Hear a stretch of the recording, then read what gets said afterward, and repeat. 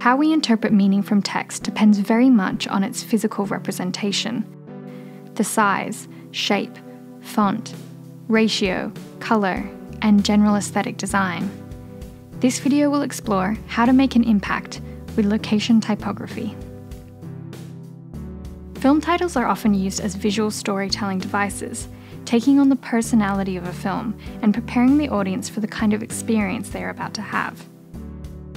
This can be described in relation to both screenplay and art direction as part of the movie's visual narrative. Typography can also be used to convey additional information within the film. One familiar example of this is location titles. These are usually placed in the middle, at the bottom, or in the corner of the image, and help situate the viewer in a specific place, particularly if the narrative moves across a number of different locations or time periods. Some films use this opportunity to be creative, bringing the design of the typography in line with the aesthetics of the image. For example, in Quantum of Solace, we see this in the various culturally specific font styles. In Atomic Blonde, the use of bright but grungy spray-painted titles reflects its retro neon aesthetic. One trend in design is overly large or exaggerated typography, which has been used in a number of recent films and television shows to foreground the setting as an important aspect of the story. We're completely untethered, Bert. This is a dream scenario. In Away We Go, each location card references the film title itself as the characters travel away to various cities across America.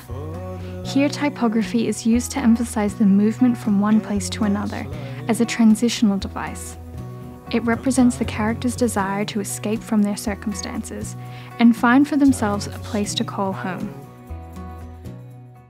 This transitional focus is also the case in Up in the Air, a film that situates the viewer from above and which is intrinsically tied to notions of transience and vagrancy.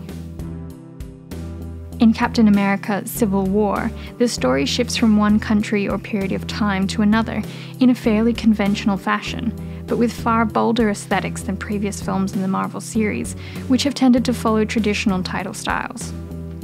Very recently, Mindhunter has also used the boldness of large typography almost to excess in order to emphasize the importance of place in the unraveling of each case. It also draws attention to the sense of motion and repetition as the two FBI agents venture from state to state.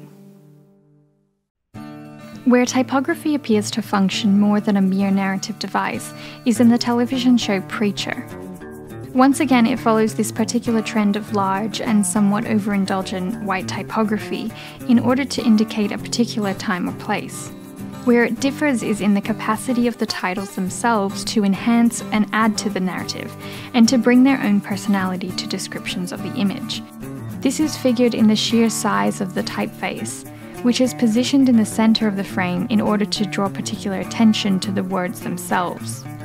Ellen Lupton describes this manipulation of scale as creating hierarchies and contrast, which help create visual contrast, movement, and depth. This relationship between the viewer and a visual object such as typography can be determined by the distance between them. The closer the visual object, the more intimate the relationship. Here the titles become integrated into the frame of the image and begin to take on the personality of the characters and eccentric aesthetic style, not just in the visual representation, but also the phrasing and expression. Rather than just providing factual information about the on-screen events, it's almost as if the titles are from the perspective of an omniscient narrator. They aren't there to just instruct or educate, but instead to tell a story. The importance of textual design is also reflected in the opening credit sequence, where the imagery related to each character is masked by the typography of the associated actor's name, in a more integrative approach than the traditional text-on-image design. In many ways, this focus on typographic aesthetics isn't surprising, as Preacher is an appropriation of a comic book series, a medium in which visual and textual design are equally prioritized. The integration of text and image therefore becomes a prominent part of the storytelling process, in both the comics and television show. and allows us to see the importance of space, time, and character as integral in the world building of the series. Titles and typography are often overlooked in their contribution to visual storytelling. Location titles are commonly used in film, yet are rarely memorable. And this is why creative, unconventional, or bold typography can make such an impact. In these instances, we can appreciate how the design and phrasing of words can be critical to the expression of cinematic space and time. What are we waiting on?